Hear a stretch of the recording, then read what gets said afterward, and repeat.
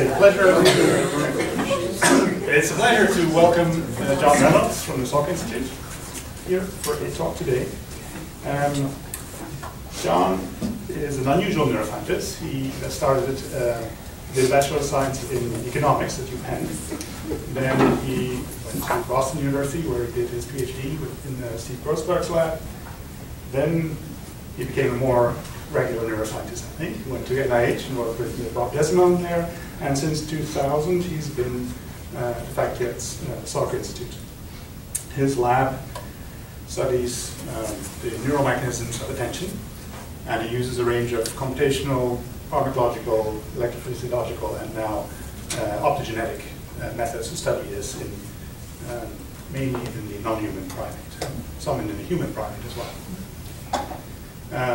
I'd love to tell you some juicy stories about John, but I can't, because he knows more about me than I know about him. So we'll just listen to his science. Sure. That's probably the best thing. Well, thank you, Bart, and I want to thank everyone for having me here today. And I guess Paula had to, oh no, Paula is here. Paula, thank you for encouraging me to come out for a visit. I really enjoyed this morning, and I'm looking forward to meeting a number of you over the next couple of days. So today I'm going to describe research that I've carried out over the last several years at the Salk Institute, looking at the neural mechanisms of visual attention. And I want to begin with just the idea that is sort of an organizing idea for my research, which is that the visual system, like any information processing system, is limited in its capacity to process information, and that the amount of information that's present in a normal scene is larger than we can process in a single glimpse. And so we therefore need to have mechanisms in the brain, and evolution has given us mechanisms to select out behaviorally relevant information from among all of the sort of welter of information that's present in a scene. Now, for those of you who don't think about these issues regularly, this may not seem intuitively obvious, because it feels as though when we look, we just see. It's a transparent process, and if it weren't, it would be a disaster for us. But there are ways that we can unmask the limitations of the visual system, and one of the more amusing ones is a phenomenon known as change blindness. So I'm showing you here two pictures, 1, 2, 1, 2. And if you haven't seen these two images before, it may take you a moment to see the change that's taking place. Now, one of the ways we do this is we move our eye from place to place, and we foveate different objects. And if you foveate the change, you'll see it. The change being this appearance and disappearance of this object on the boat. To satisfy yourself, though, that this isn't just a matter of foveating the wrong location, if you foveate the boat down here and direct attention to the location of the gas can, you can now see it appearing and disappearing. So if we had been recording from retinal ganglion cells with receptive fields at the location of the gas can, you would have observed that they were being modulated by the appearance and disappearance of the object. So this is a change that takes place at the input to the visual system, but it's not something that enters your awareness until you direct your attention to the object.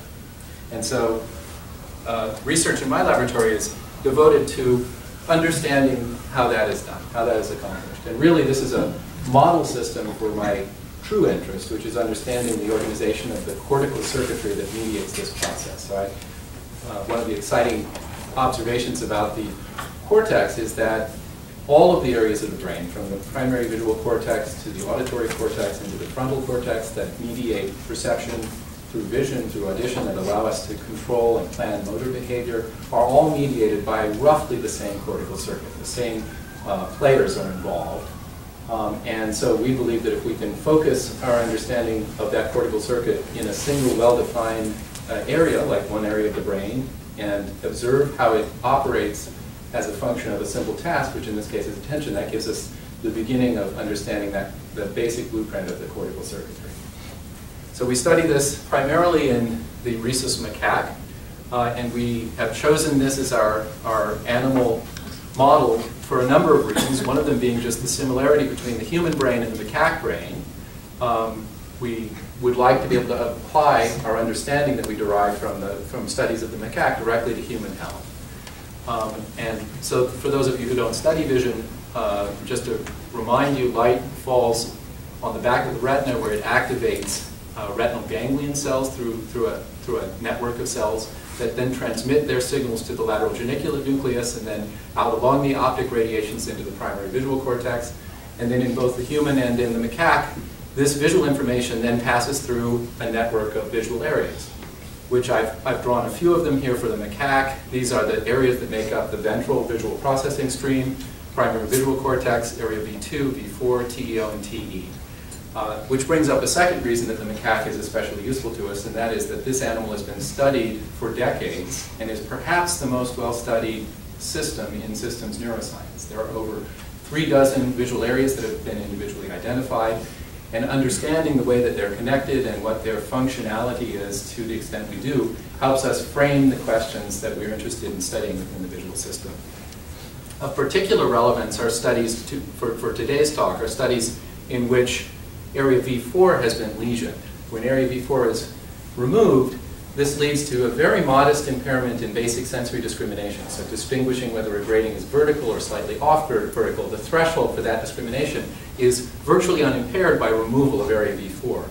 But if the same discrimination has to be made in the presence of distracting stimuli, then the monkey falls to very poor performance. His thresholds are much elevated, and they elevate monotonically with the salience of the distracting information.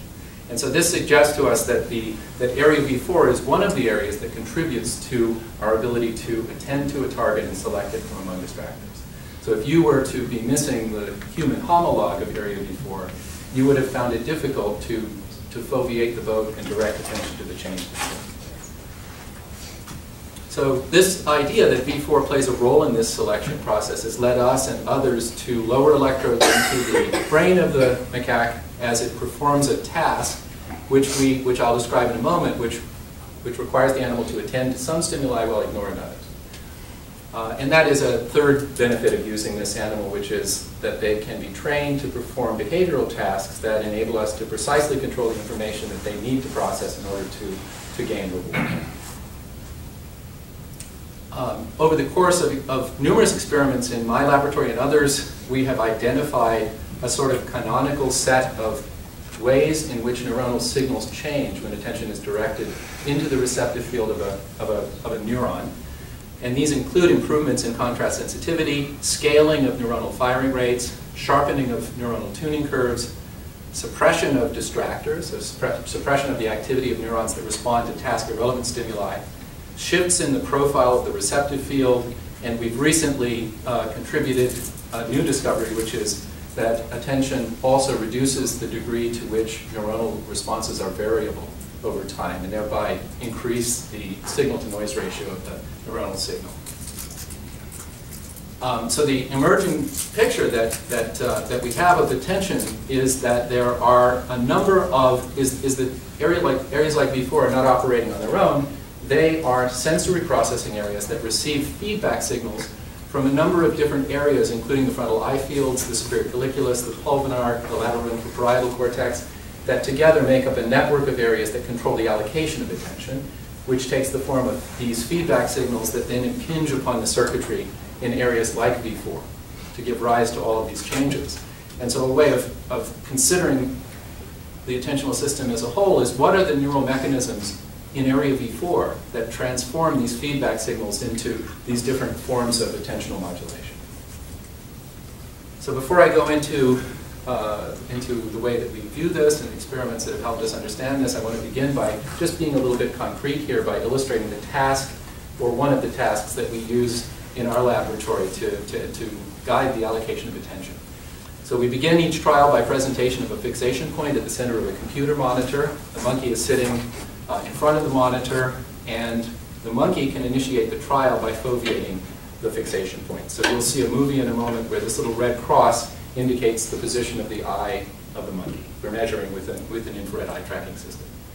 We then present stimuli in the visual field. Here are 4 Gabor stimuli, or stripe patterns, and after a moment we briefly highlight 2 of them, and then we return them to their original luminance condition. And the task of the monkey then throughout that trial is to mentally track these 2 stimuli as they'll move around on the screen.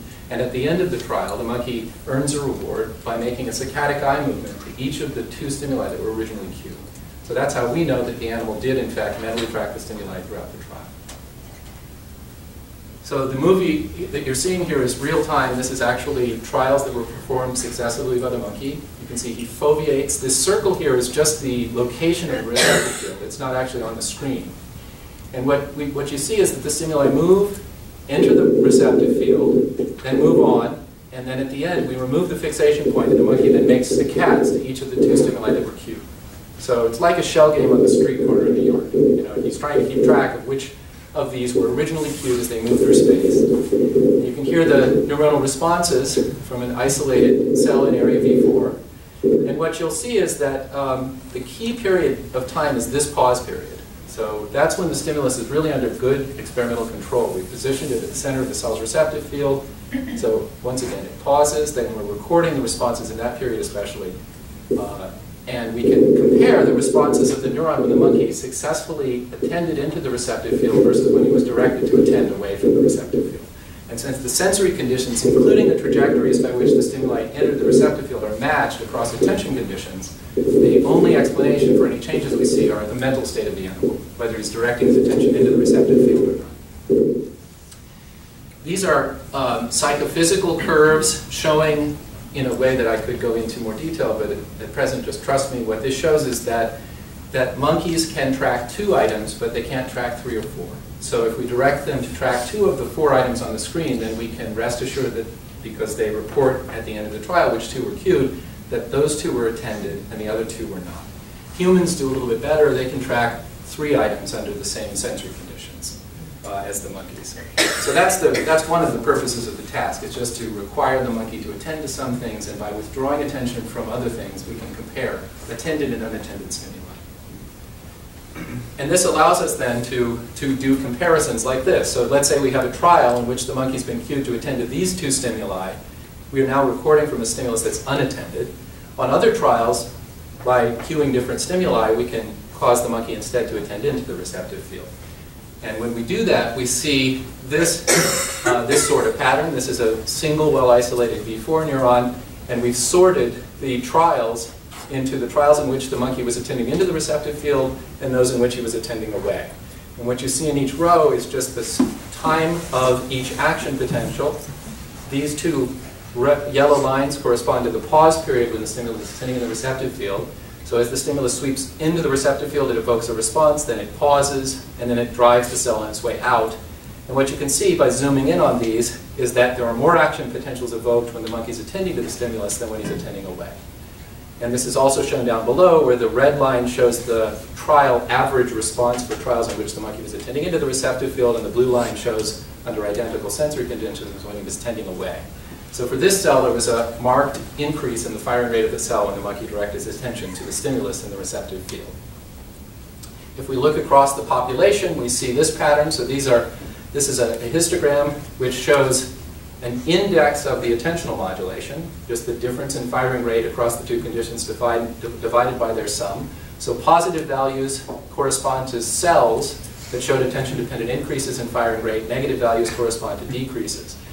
I've color-coded the cells that showed statistically significant modulation, and you can see that the majority of cells that were modulated significantly by attention showed attention-dependent increases in firing rate, though there was a minority of cells that showed highly significant reductions in firing rate when attention is directed into the receptive field. This is one example of this sort of work. This has been the subject of study for several decades, and as I said, a number of different sort of patterns have emerged, of which this is one of the most prominent. Now, as I've described this to you, I just showed you a pool of V4 neurons and what they do typically. But the cortex isn't a pool of neurons. The cortex is an intricately organized laminar structure. And the layers of this cortical structure have meaning. So for example, in the primary visual cortex, the feed-forward input from the lateral geniculate nucleus is predominantly into layer 4C. The superficial layer cells contain pyramidal neurons that project to higher order visual areas.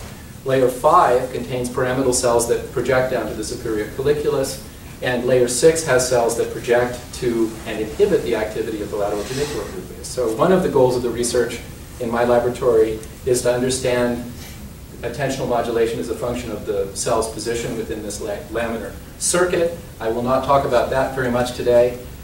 Another form of organization here is illustrated here, and that is the diversity of cell types that are present within the cortical circuit. So about 70 to 80% of the neurons within the cortical circuit are pyramidal cells, and these include all of the cells that project from a cortical area into another area. And they're embedded within a network of local interneurons, of which there are a number of different types that differ in their biophysical properties and a number of other properties, including the ways in which they synapse on their target neurons. Now this looks like a somewhat complicated picture, but we can distill it down somewhat by noting that approximately half of the interneurons are of this type. They're parvalbumin expressing neurons. Parvalbumin is a calcium binding protein and is one of the things that gives these neurons a lot of speed. These neurons, the remaining half of the interneurons do not express parvalbumin. And this has opened the door a little bit to our ability to distinguish cell types in vivo as the monkey's performing the task. So here I'm showing you intracellular recordings that were made in the slice from an identified pyramidal cell and an identified parvalbumin expressing fast spiking interneuron. And what you see is that the duration of the parvalbumin cell's action potential is much reduced relative to the longer duration pyramidal cell action potential. And the biophysics of this has been studied in great detail. The primary difference between these two classes of cells is that the fast spiking interneurons express strongly a type of potassium channel, or a couple of different types of potassium channels known as the Kb 3.1 types. Now, that is intracellular recording, which is very difficult to do in the awake behaving monkey. But extracellular action potentials are related systematically to the shape of the intracellular action potential. So to a first approximation, the extracellular action potential is well modeled by the first derivative of the intracellular action potential. So brief intracellular action potentials give rise to brief extracellular action potentials. And that's a very exciting idea for us because it means that we can begin to, just by listening to the shape of the action potential, tell whether we're listening to a putative pyramidal cell or a putative fast spiking interneuron. These are recordings, therefore, which we've gone and made in area V4 as the monkey performed the attention task I just described to you. And here is an example of a narrow spiking cell and a broad spiking cell. If we compute the duration of the action potential, which is just the difference in time between the trough of the action potential and its peak, we can examine, well, we see here that and I've color-coded them to help you see them, but there is a population of cells that seem to have a shorter duration action potential waveform, and then another population that appears to be broader in its action potential. And if we just plot the temporal, that trough to peak measure, we can see that there's a clear bimodal distribution. So we have two different classes of cells that presumably are differing from one another in their Kb 3.1 channels. And although there is some subtlety to this interpretation, which I'd be happy to talk about, I think it's safe to say that the majority of these broad spiking cells are pyramidal cells, and the majority of these narrow spiking cells are fast spiking inhibitory interneurons. So this allows us to begin to think about models of the circuitry that mediates the sorts of effects that I just showed you. For example, we could imagine a disinhibition model of attention in which, when attention is directed to a stimulus, this has the effect of inactivating or reducing the firing rates of inhibitory interneurons and allowing the pyramidal cells, now uninhibited, to send their signals at higher firing rates to other areas. So this is a sort of a diagram of a model that David Heater and I developed, which is being co-opted here to illustrate the disinhibition model. So again, the idea here is when attention is directed to the stimulus, this reduces inhibitory inputs to cells, and it reduces the activity of inhibitory neurons, and that frees the signal to go forward from the pyramidal cell. Now, a prediction of that model would then be that if we look at these two separate classes of cells, the putative pyramidal cells would be the ones that show attention-dependent increases in firing rate, whereas the narrow spiking putative interneurons should show attention-dependent reductions in firing rate. So we've separated that same index that I showed you earlier out according to broad versus narrow spiking cells. And what you see is that the putative pyramidal cells show quite a heterogeneous pattern of attentional modulation.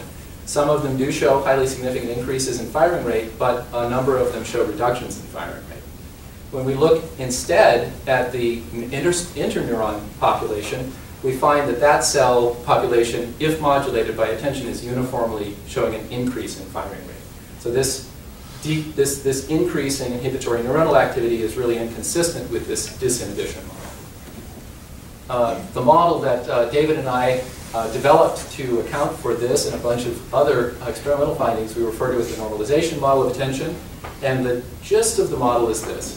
The visual system has evolved to maintain its sensitivity across a wide range of intensities. So if we come from a darkened room to the sunlight, not only do we have a reduced pupillary size, but we also reduce the sensitivity of cortical neurons, LGN neurons, retinal neurons. The whole system shuts down in its sensitivity.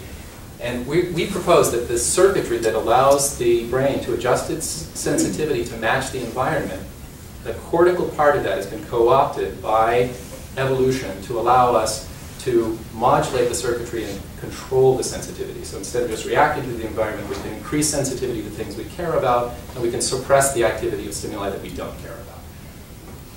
So this model, this is the same circuit diagram, but here the proposal is that when attention is directed to the receptive field, it has an effect very much like elevation of luminance contrast. So here we've started with a low contrast grading, and we have increased the contrast. And the effect of this is to increase excitatory inputs, but through their inhibitory connections, they cause a proportional increase in inhibitory drive. And the proposal is that the feedback signals that I showed you earlier from the ocular motor system and other attentional control centers are operating on the same circuitry, but instead of relying on an increase in the physical luminance contrast of the stimulus, they are in some way increasing the efficacy of excitatory and inhibitory inputs, which would be consistent with what I've just shown you, which is that the inhibitory neurons show an increase in firing rate precisely because they're part of this circuitry that controls gain control. Okay? So let's break that apart a little bit by illustrating a couple of examples. So suppose we now have a stimulus sitting at the cell's receptive field center. We can find a location in the surround of the classical receptive field, where if we present a second stimulus, this will have the effect of suppressing the activity of the stimulus positioned in the center. The prediction of the model is, number one, that if we direct attention to the center stimulus, then this will increase both the excitatory and inhibitory drive that are being driven by that center stimulus. And because they have increased, they will have proportionally more impact on the firing rate of the cell. And any suppressive effect that is derived from the presence of the surround stimulus will be diminished.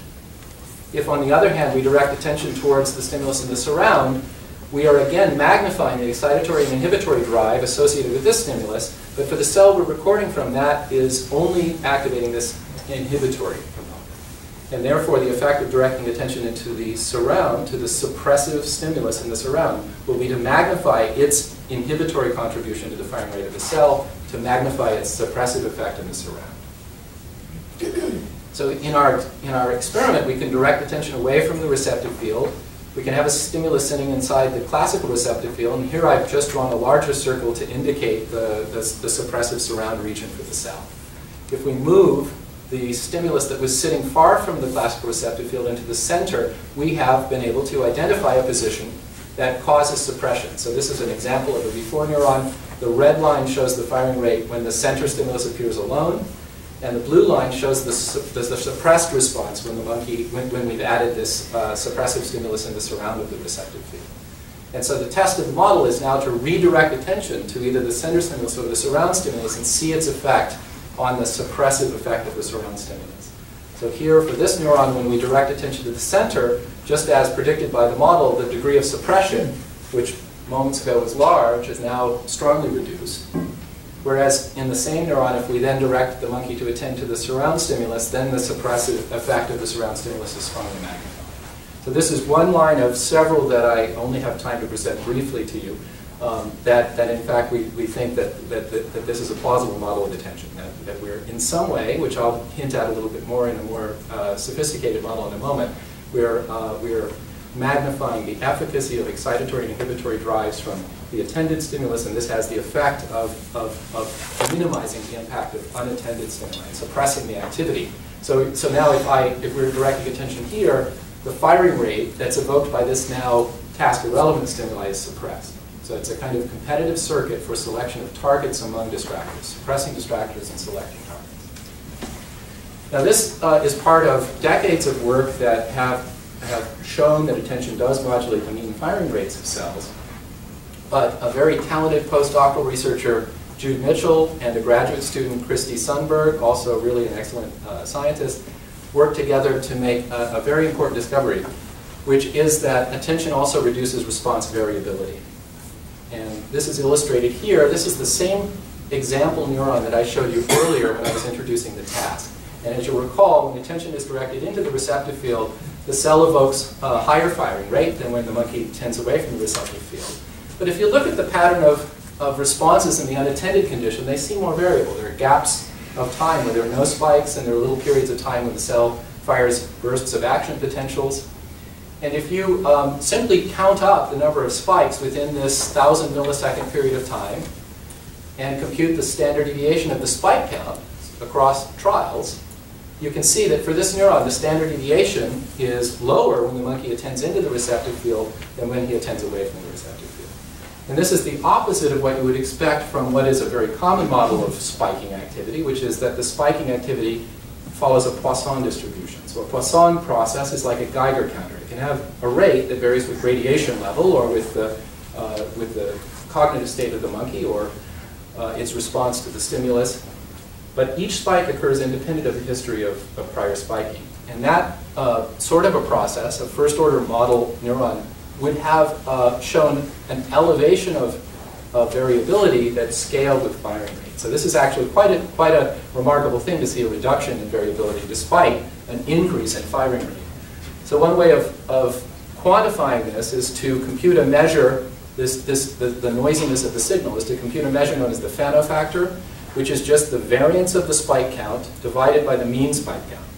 If the neuron were a Poisson process, this would have a value of 1. So a value greater than 1 means that the neuron is noisier, and smaller values means that it's more reliable. And so we can quantify that. Oops, I'm missing part of my neuronal response somehow.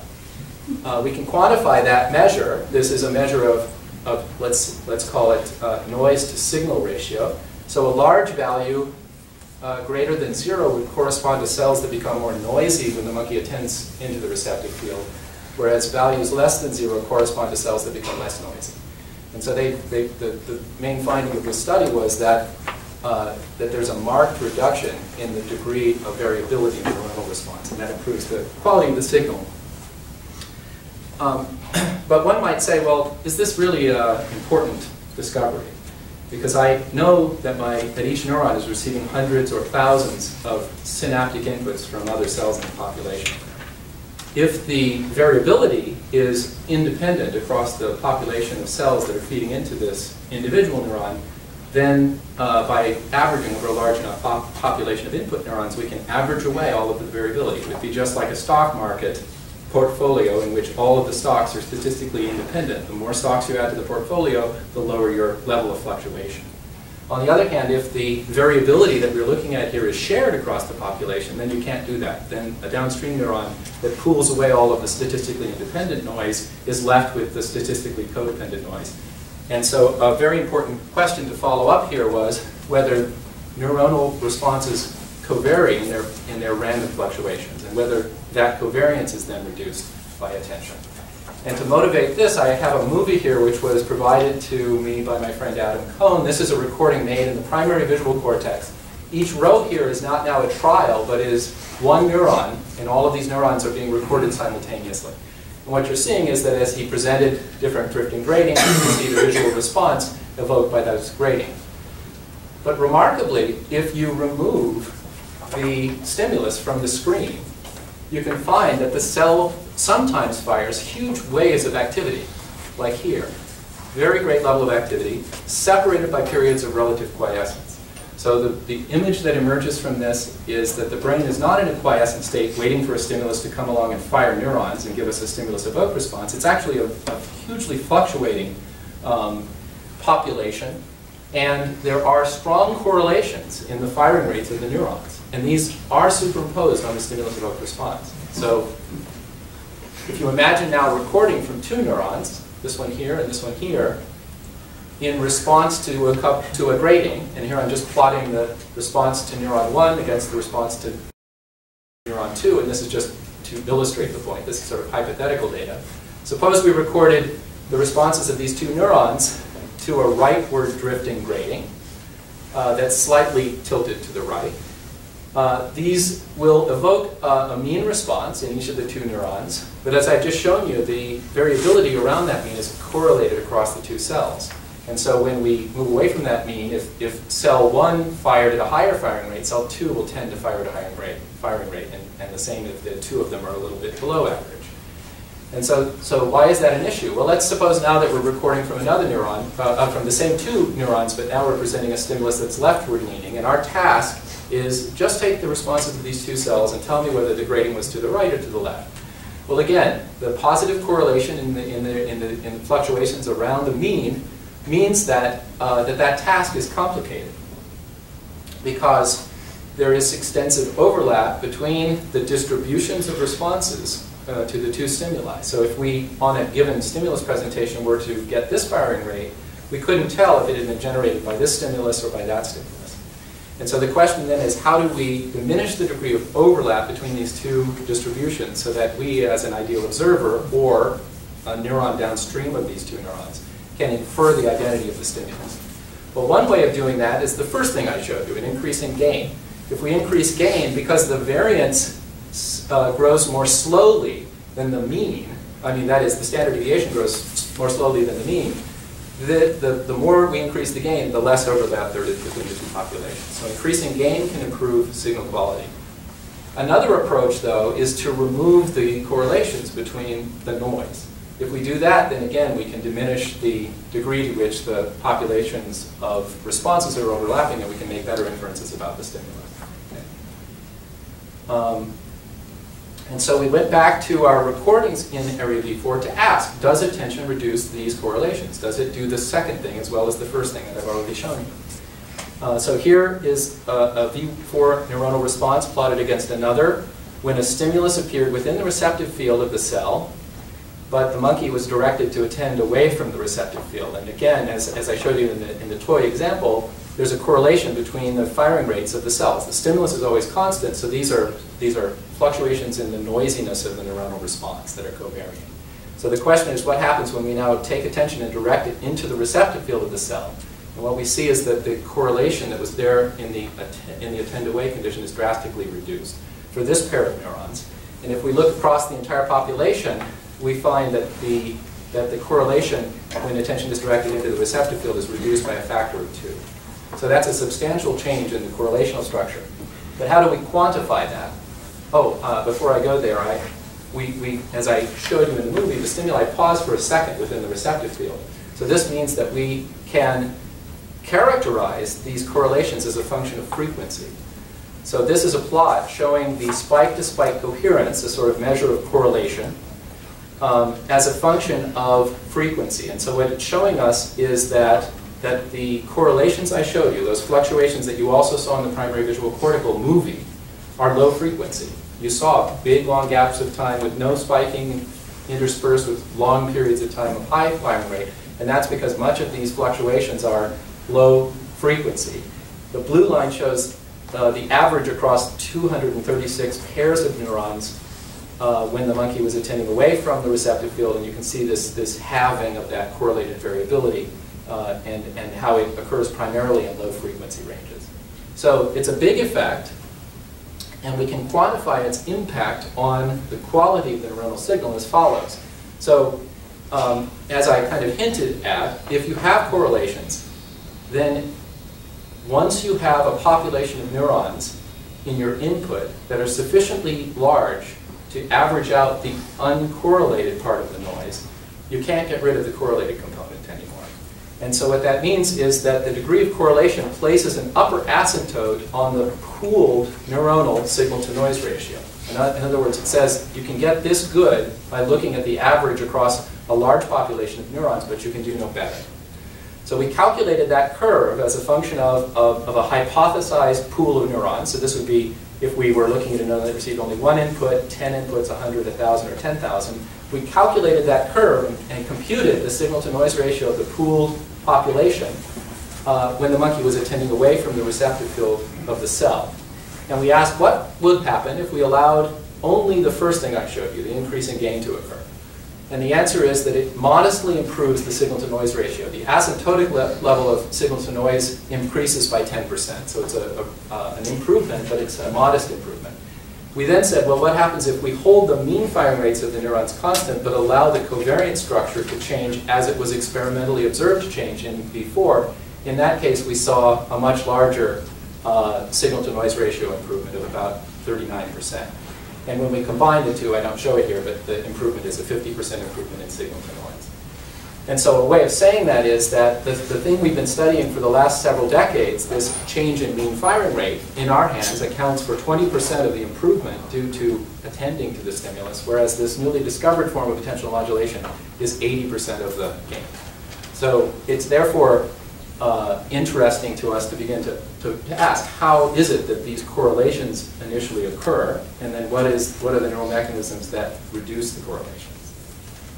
And so this is work that was carried out by a very talented graduate student, Emily Anderson, who's now doing a postdoc with Lauren Frank at UCSF in collaboration with Jude Mitchell. And I don't have time to go into this in too much depth, but anyone who's interested in discussing this with me, I'd really be happy to go into more detail. So this is a neural network model in which we have incorporated realistic numbers of pyramidal cells and inhibitory interneurons. And we've used realistic synaptic dynamics, and it's a conductance-based model. So we generate slightly varying synaptic inputs, and the response of the cell is then governed by a system of differential equations that reflect all of the things that contribute to changes in the membrane depolarization state. And so as excitatory and inhibitory conductances are open, this leads to fluctuations in the intercellular potential, which when they reach the spike threshold for the cell, activate potassium channels, which then lead to an action potential. Sometimes these action potentials in the model come in bursts, and sometimes they come in singletons. And because we have essentially two types of connections here, we have feed-forward inputs to the network, let's say from V2 to V4, and we have all of the recurrent connectivity, which is connected in a pattern that is based on true connectivity patterns between neurons within the cortex. We can separate out the effects of the recurrent in the model, the recurrent and the feed-forward input. So we can take the recurrent, the feed-forward inputs, and we can, for example, shut them off. So here I've organized the differential equation that governs the change in the depolarization state of the cell and separated the variables out into the feed-forward conductances and the recurrent conductances. All right, so one way of thinking about this is that all of the synapses that combine to give you the feed-forward inputs to the cell have a preferred level of depolarization, which is fluctuating over time as the inputs come in from below. And all of the synapses that correspond to the recurrent components of the network are themselves favoring the cell to adopt a certain depolarization state. So you could even think about a kind of fluctuating reversal potential that's associated with the feed-forward and the recurrent components. So we can disable the feed-forward components, just set the feed-forward conductances to 0, and we can observe the operation of the network. And this is shown here. So this is this network represented as a set of pixels. And what you can see, so each pixel here corresponds to one of the model neurons in this system. And what you can see is that there are periods of quiescence, like in V1, but every so often the configuration of spiking, the spiking activity being the little flashes of red, occurs in such a way that because of the connectivity pattern of the network, it leads to a propagating wave of activity that comes across the cortical sheath. And we found that if we incorporate realistic dynamics, including particularly NMDA receptor dynamics, then this imposes the right timescale to give rise to these low-frequency fluctuations. So if we go back to our model system and we go across pairs of model neurons and compute this coherence, this spiking coherence metric, the same one I just showed you for the V4 cells, we can see that as a result of the NMDA receptor dynamics, we have slow fluctuations, slow degrees of correlation between pairs of neurons within the network. that are similar to what we observe experimentally. And this is in the case where the monkey is directing attention away from the receptive field. We have incorporated into this model the idea that came from the original model that I was telling you about, that when attention is directed to a stimulus, this scales the excitatory and inhibitory inputs to the cell. So what that corresponds to is a scaling here of the conductances, the excitatory and inhibitory conductances that are related to the feed-forward input to each of the neurons. Conceptually, a way of thinking about this is to compute the asymptotic firing rate, the target to which the depolarization is moving, and break it into a feed-forward component and a recurrent component. And what you can see is that this is essentially a weighted average of the effects of feed-forward inputs and recurrent inputs. In other words, this is a normalization process, much like the normalization process in the original model that I showed you. In other words, another way of putting it is that the change in voltage over time is proportional to two components, the feed-forward component and the recurrent component. So these two components are really in competition with one another. And by elevating the contrast of the stimulus or elevating the efficacy of the feed-forward inputs that are being modulated by attention, we can shift the balance of competition away from the recurrent connections that give rise to these correlations and in favor of the feed-forward inputs that are driven by the visual stimulus. So if we do that, if we allow the excitatory and inhibitory conductances of the feed-forward inputs to the cell to increase when attention is directed into the receptive field, we see that we can cause a reduction in these low-frequency correlations. Okay, so what this represents is a very well-defined hypothesis about what the cortical circuitry is that gives rise to these correlations, and its reduction of these correlations by increasing the excitatory and inhibitory synaptic conductances, which match the pattern that we observe experimentally in area before. So it's a model in the sense that we've been able to use a well-formulated conductance-based network model to account for our experimental observations. But the real value of modeling comes from whether it makes predictions and whether whether those predictions are testable. And so two predictions that follow from this model are the following. One is that attention will reduce burst firing. So you can see that this model neuron evokes some action potentials and bursts and others that are singletons. This bursting behavior occurs as a result of the interaction between two of the channels that are in the model. One of them are persistent sodium channels, which contribute to the repetitive bursting behavior. But the other is this muscarine-sensitive, voltage-sensitive, voltage-gated potassium channel, which is a hyperpolarizing channel. And when it's activated, it has the effect of acting as a brake on the bursting behavior of the cell. In fact, the Hodgkin-Huxley model neuron that we've adopted for this model was originally developed as a way of accounting for changes in burst behavior. Excuse me, what's the time scale here? So what is the sense of what you're talking about? So these bursts are occurring within 2 to 4 milliseconds of one another. So the distance here is 2 to 4 milliseconds between each. This voltage-sensitive, muscarine-sensitive potassium channel has a slow time constant. So it's not sensitive to little fluctuations in voltage. But if you do something like increase the conductance of excitatory and inhibitory inputs to the cell, that has the effect of leading to a persistent elevation in the depolarization of the cell and activates the potassium channel. And the potassium channel then inhibits the production of burstiness. And so we can measure this here. So here is 2 milliseconds and 4 milliseconds is about right here. So this peak in this model neuron corresponds to this model neuron's tendency to fire action potentials and bursts. Okay? We can go into area V4 where there are bursty cells and there are less bursty cells. This is an example of a cell that is highly bursty. And we can I should mention David Golan's work. He developed the initial bursting model. So the prediction of the model is that we should see an attention-dependent reduction in burstiness as a result of activation of this potassium channel. This is a very counterintuitive prediction because many who study burstiness regard bursts as special packets of information. if I'm a downstream neuron and I receive several action potentials in close proximity to one another, then I will be much more likely to be driven to my depolarization or my spiking threshold and evoke an action potential. And so one of the ideas in this field is that attention should increase the burst rate because it will increase the degree to which cells are sending special packets of information to downstream neurons. This model makes the opposite prediction, and so the question is, what do we see in the cells? And of course, if I didn't find this, I would be telling you about this particular way. We do find that actually area V4 cells show a marked reduction in their tendency to fire action potentials in bursts when the monkey directs its attention to the receptive field. And so this is a prediction that really came completely out of a model that was designed to account for something occurring even on a different time scale, which is these low frequency fluctuations.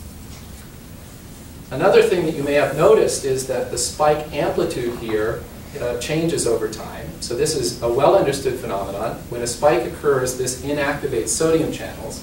And those sodium channels are less available then to participate in closely successive action potentials.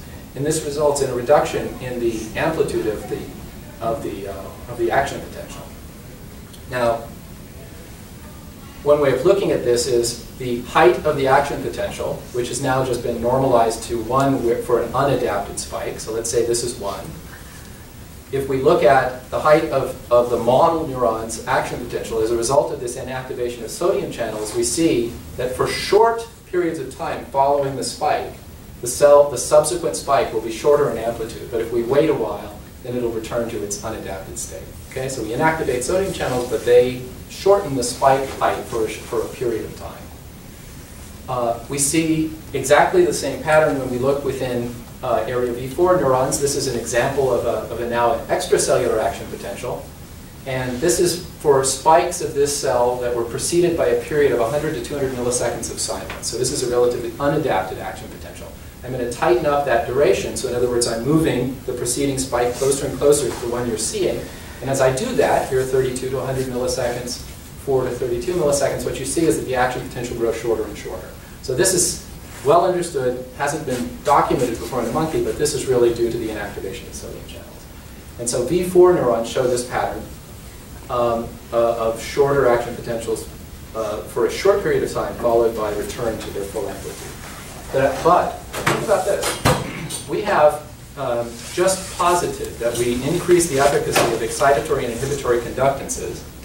Those conductances have reversal potentials, here 0 and -50, which are hyperpolarized with respect to the peak of the action potential. So that means that when an action potential occurs, these reversal potentials are drawing the spike back down towards their preferred reversal potential, and the sort of magnetism they have to draw the spike down to these levels of reversal potential increases with the conductance of the channel. All right? So as we turn up the conductances, we're drawing the membrane potential towards these reversal potentials, and at the time of a spike, this will have the effect of drawing the spike downward. Okay? So a hypothesis of the model is that in addition to this spike history-dependent form of spike adaptation, attention should draw the spike downward and result in an additional reduction of the action potential height. If you think about that, to me, this is just amazing. We're talking about a change of cognitive state that results in a spatially selective reduction in the height of action potentials.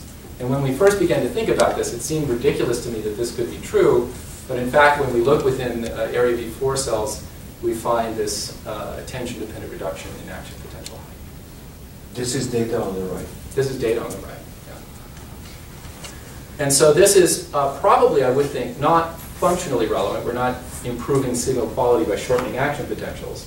But I think it is a surprising and strongly endorsing finding. I mean, it's a kind of a counterintuitive and surprising finding of the model that we find holds across the population of cells in V4. And so now, I've told you so far about how we can cause changes in firing rate, how we can change the variability of the neuronal response, that it is, in fact, correlated variability that's being reduced largely, and that this improves signal quality. And I've introduced a model in which we increase the excitatory and inhibitory conductances to the cell, and we can account for these different phenomena And that's reassuring, but the direction that we're now moving is to try and go beyond the combination of correlation and modeling and incorporate the ability to causally manipulate the circuit.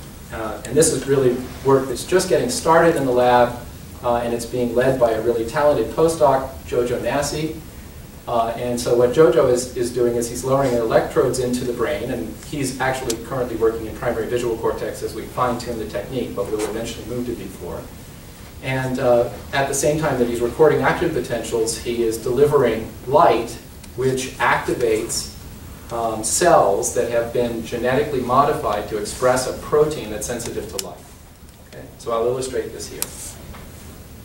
So this approach, which is actually adopted based on work of Ralph Siegel, is to remove the dura matter that protects the brain and replace it with a transparent window made of silicon. And so what you're looking at here is the view into a recording chamber over the primary visual cortex. This is the lunate sulcus, and anterior to the lunate sulcus is the area I've been telling you about, area V4. This region here is area V2, and then behind area V2 is area V1. And what we and the reason for removing this artificial dura will become removing the native dura and replacing it with this artificial dura will become evident in several ways. But the first of these is that we can now visualize the brain that we're studying. So we can see beautifully this vasculature map that allows us to inject with a glass pipette viruses at different positions within the chamber. And the viruses infect cells and cause the cells to give expression to opsins, proteins that are light sensitive, and allow us to control the activity of the neuron. And so the overarching goal here is then to use this technique as a way of directly manipulating activity within the circuit and test some of the ideas that I've just been telling you about. This is also, in addition to just giving us the ability to see the brain that we're recording from and to localize things using the vascular map, it also avoids two major problems with this approach that have plagued the field. The first is that in order to, that if you do not remove the dura matter, this very thick leather, which in the monkey is sort of like sticking something through a glove, you have to find a way of delivering the virus. And so the way that we and others have been using to do this is to take a needle, essentially, place an electrode inside it. Since we can't visualize the brain, we lower the needle into the brain and we record the receptive fields of cells. And we use that as a way of knowing where we are in the visual area. So we're in the retinotopic map, let's say in V1, we know that we're at a certain position in space, and that is our method of localization. The problem is that this needle is very large, and we're just coring out the tissue, this beautifully organized cortical circuit that we're studying each time we inject the virus. So we're putting the virus exactly where we're destroying the tissue. Then even worse, we go in with an electrode which is attached to a fiber optic cable. This is about a 200, it could be reduced to 100 microns, but still, it's like sticking a fence post into the tissue that you're studying. So again, you have, you're doing enormous damage each day that you make a recording.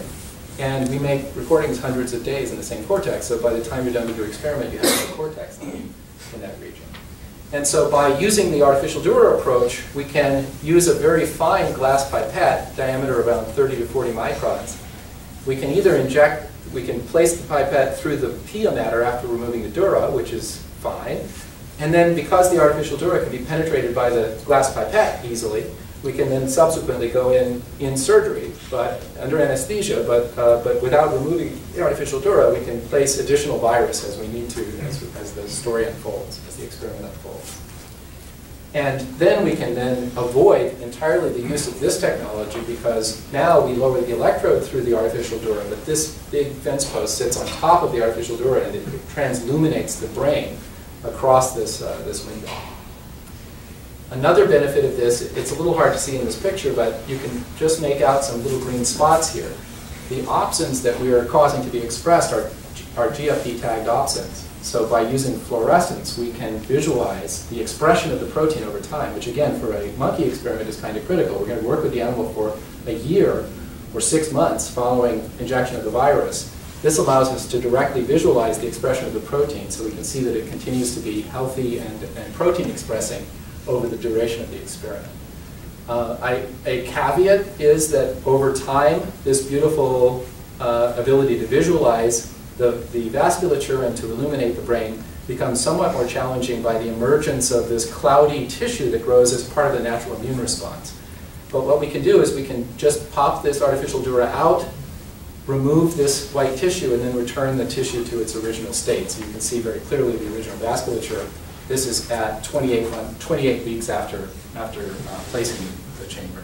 And this chamber was placed on Valentine's Day, so now it's about 8.5 months out, and we're making great progress. We record daily from the cells, and we can modulate them each day. This is a little bit of detail.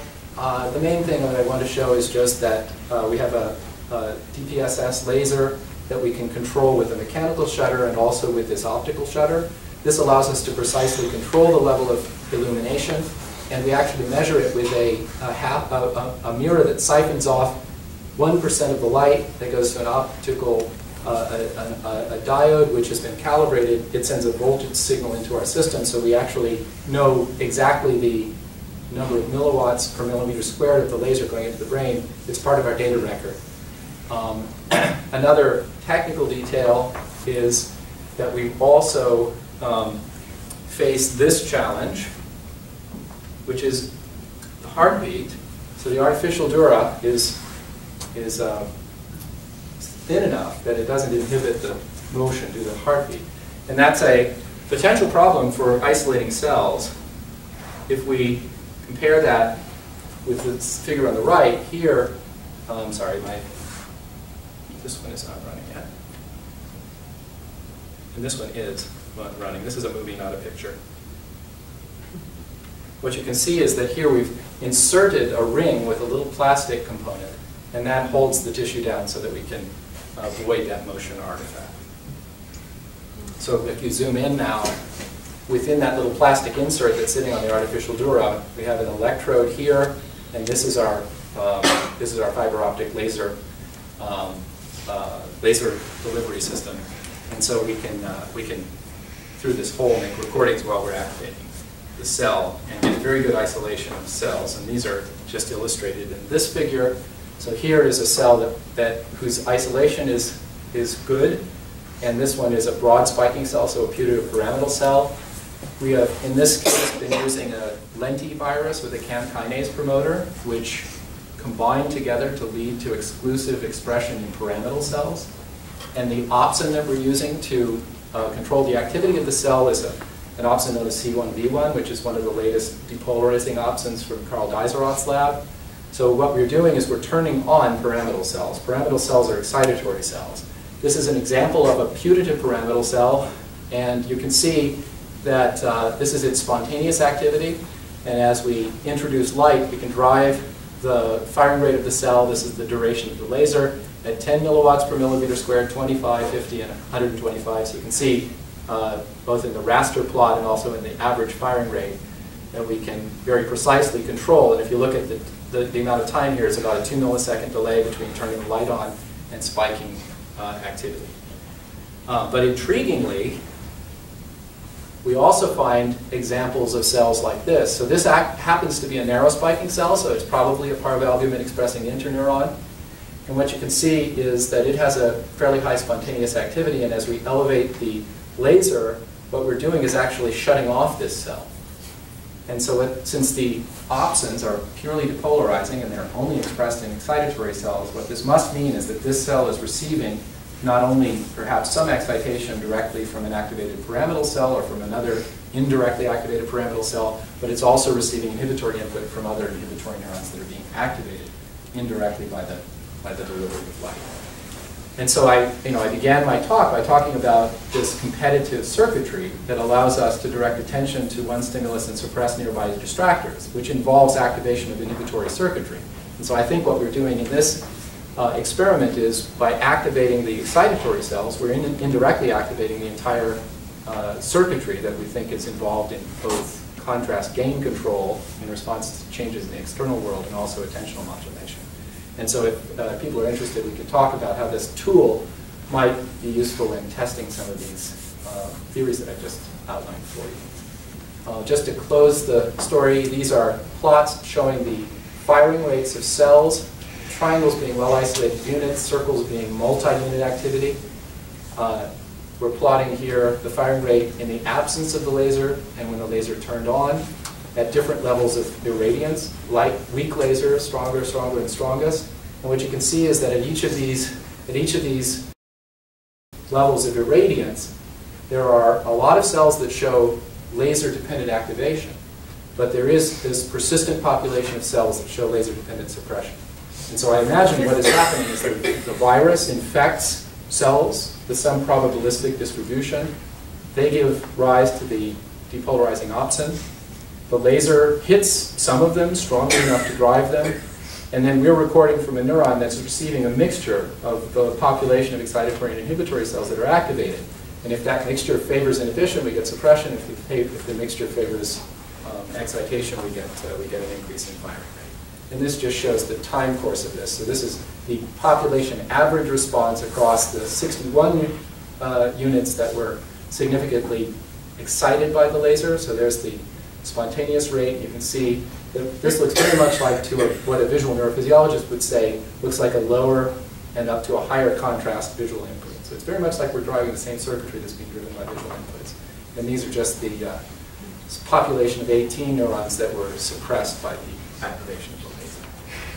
So I've gone over a huge amount of material pretty quickly. Let me just remind you what I just said, and I'll be happy to take any questions. So we're focused on trying to understand the cortical circuit within the macaque, and I've shown you that attention towards a stimulus in the cell's receptive field leads to a variety of different effects, including attention-dependent increases in firing rate, and I also showed you how it can bias competition between center and surround stimulus, so it can suppress responses to distractors. But then I showed you that, well, whereas that's a well-established and important part of the story, there is also this pronounced low-frequency fluctuation that is reduced by attention, and that the improvement in signal-to-noise due to this attention-dependent reduction in correlated variability is the majority of the benefit of attention, at least in our hands. And then I introduced a more sophisticated version of the same normalization circuit, but here conductance-based and generating realistic spiking behavior. And I showed you that that a network of neurons of this sort naturally give rise to low-frequency correlations. And then I showed you that the model made two predictions, one of them being an attention-dependent reduction in burst firing, the other being the surprising prediction of a reduction in action potential height. And then I introduced this new approach that we're taking to primate optogenetics, which has really helped us begin to make real progress in activating these circuitry so that we can test these ideas by establishing a causal link between activation of cells in an area like B4 and the monkey's ability to attend to one target while filtering out distractors.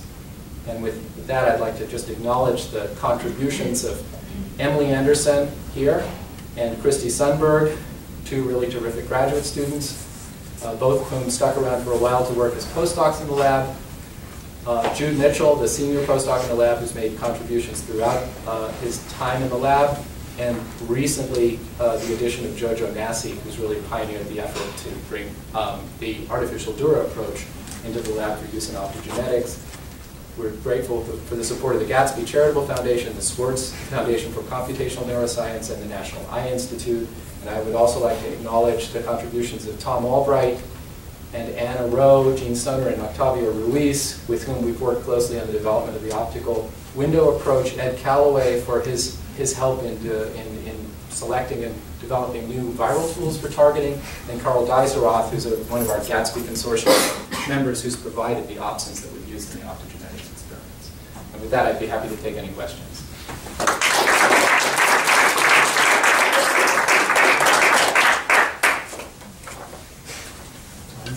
Or if I've exhausted you, I would be perfectly happy to drop it. In the back row.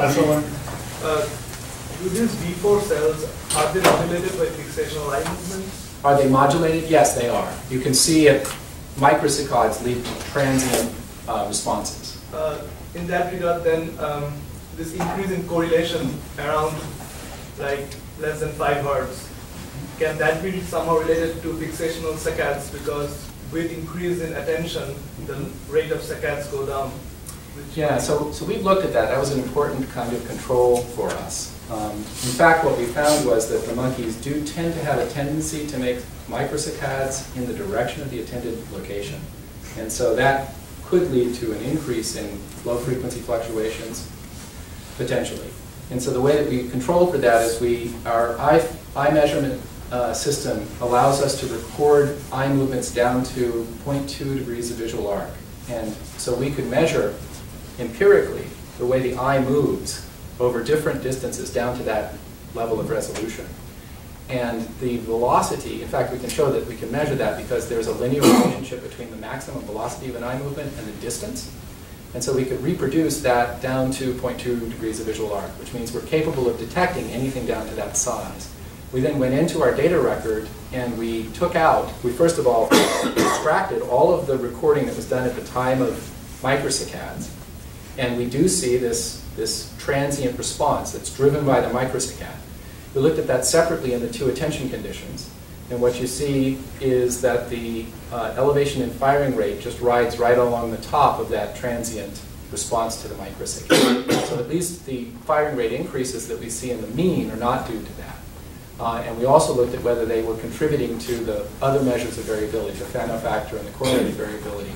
And when we removed those segments that contain the microsaccades, we saw the same pattern. So in the absence of microsaccades, we still see the same low frequency fluctuations. In fact, these fluctuations are observed in anesthetized animals where there are no eye movements. So we really don't believe that they're being generated by the microsaccades. A very good candidate for generating these slow correlated oscillations is the thalamus. I didn't hear you talk about that. Do you think it's a possibility? Yeah, so in fact, there's recently been some work done. I agree with you. I think the thalamus is contributing part of this. The corticothalamic loop is a source of this. We haven't looked at this directly. I would say the thalamocortical loop. the thalamocorticothalamic loop. It's obviously small. But yeah, so there's recent work in anesthetized animals looking at comparing the degree of correlation at successive stages of processing and looking at the degree to which correlations, let's say in V2, can be predicted from those in V1. And they can be somewhat predicted. So what that says is that some of the variability that occurs in V1 is also observed in V2. But it hasn't really, I don't think we really have a good answer to whether that is a direct connection or an indirect connection. There's so also inactivation would be a very good thing.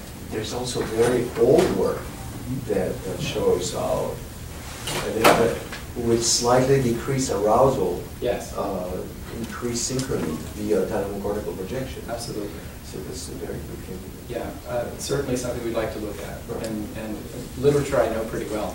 We need to intervene. So inject mucimol or use optogenetic approaches to silence the thalamic input or the feedback from the cortex. But I think that the proposal, the model that I'm proposing to you is one in which the generation of these waves is sufficient to give rise to the correlations we see. But I suspect that it's a model. It's a model that needs to be tested. I just wondered about you were talking about when the unattended site, when the monkey's not attending, you see these correlations along the sweeps of firing of neurons in more on the local area, and that when you switch attended, that the brain is actually able to, that area is actually able to suppress some of those independent correlated functions. And I wondered what the effect of the larger up-down fluctuations in brain oscillations have on that type of system, and whether when the attending is switched, that it actually uncorrelates a larger network than the one that you're looking at. Does that make sense? Yeah, so I think this is a big open question, and the degree to which up and down states are contributing and what their relationship is to the correlated variability, I think is a good and open question. And the work that people have done primarily in anesthetized animals looking at up and down states may hint at mechanisms that may be contributing to this. In our case, in the awake state, I mean, I've seen very large fluctuations in the sleeping state in the monkeys as they doze off in the chair.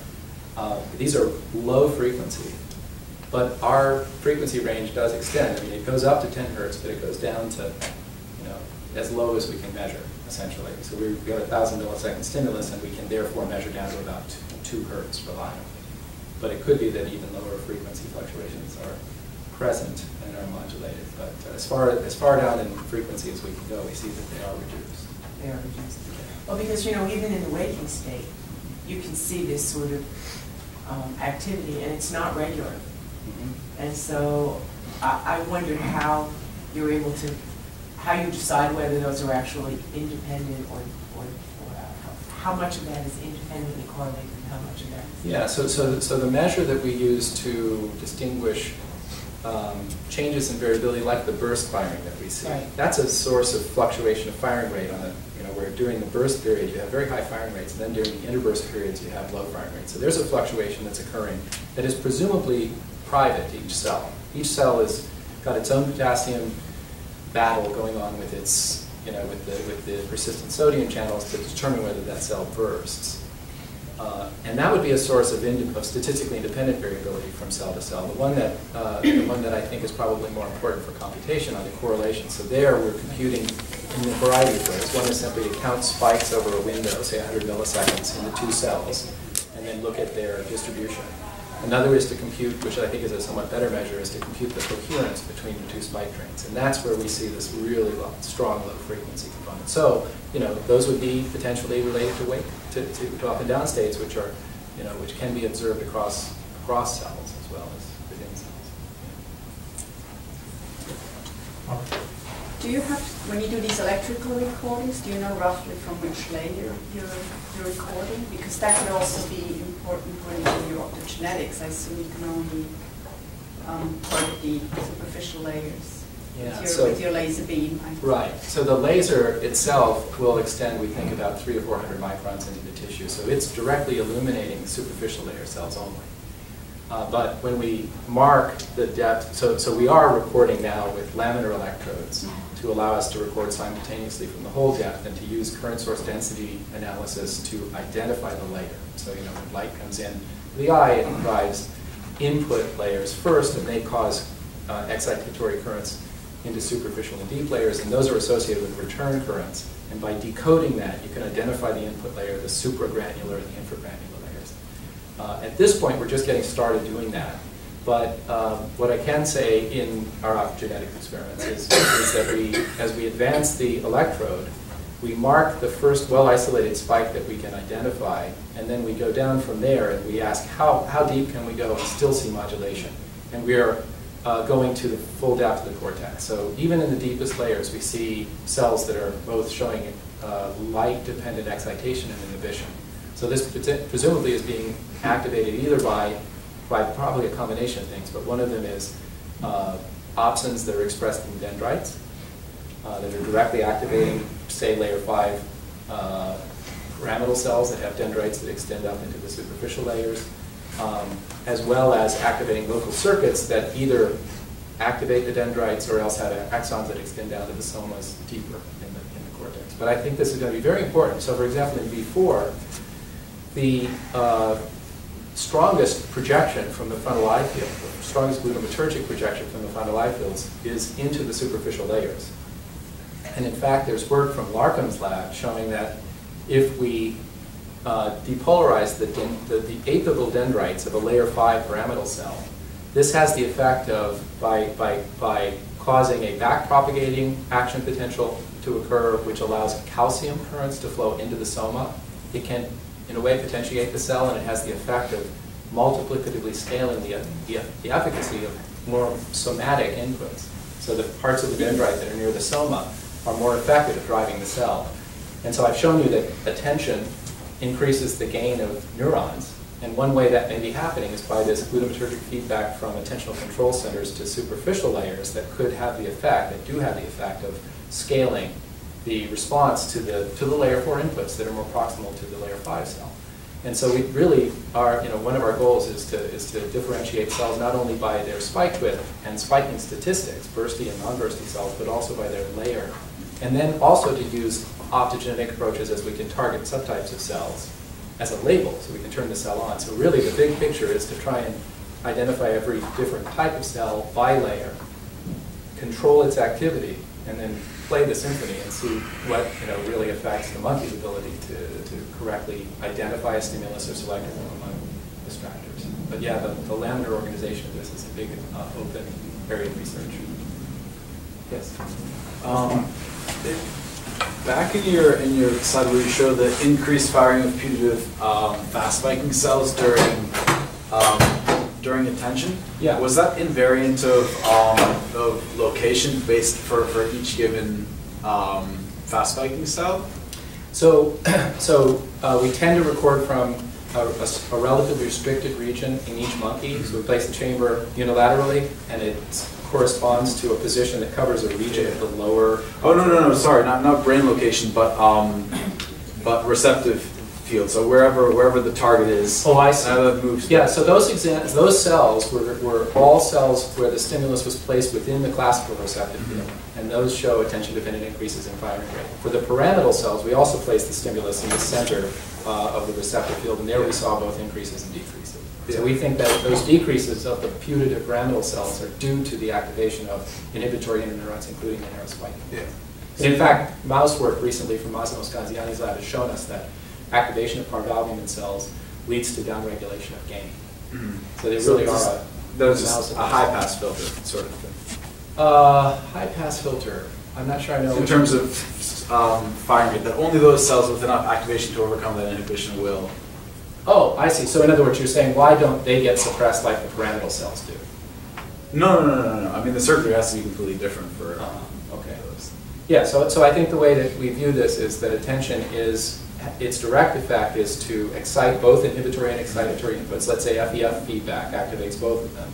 But those inhibitory cells are particularly effective at suppressing the activity of pyramidal cells. And the goal really is to, the purpose, the function of these cells, or an important function of these cells, is to maintain the dynamic range of the system. And so they are positioned to inhibit the cells that receive the excitatory feedback and keep things from going to saturation or being suppressed and being uninformed.